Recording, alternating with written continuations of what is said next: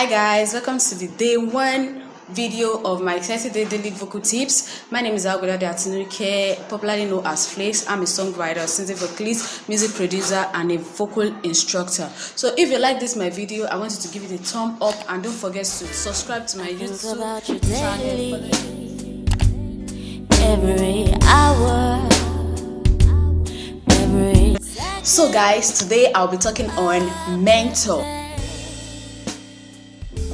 So many people think menthol in any of its form is the best way to get rid of the mucus secretion, or who doesn't love it.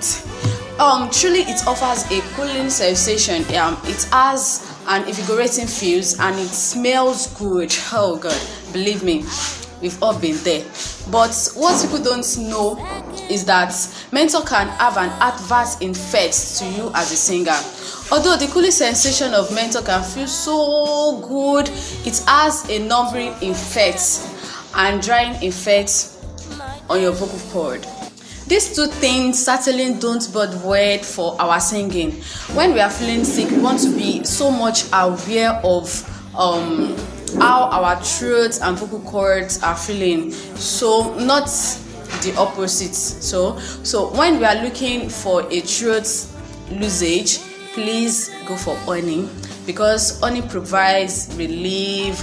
It has a protective membrane in it that will help us to suppress the mucus secretion. So instead of going for menthol, let's go for honey. So the tips is drop the menthol and embrace honey.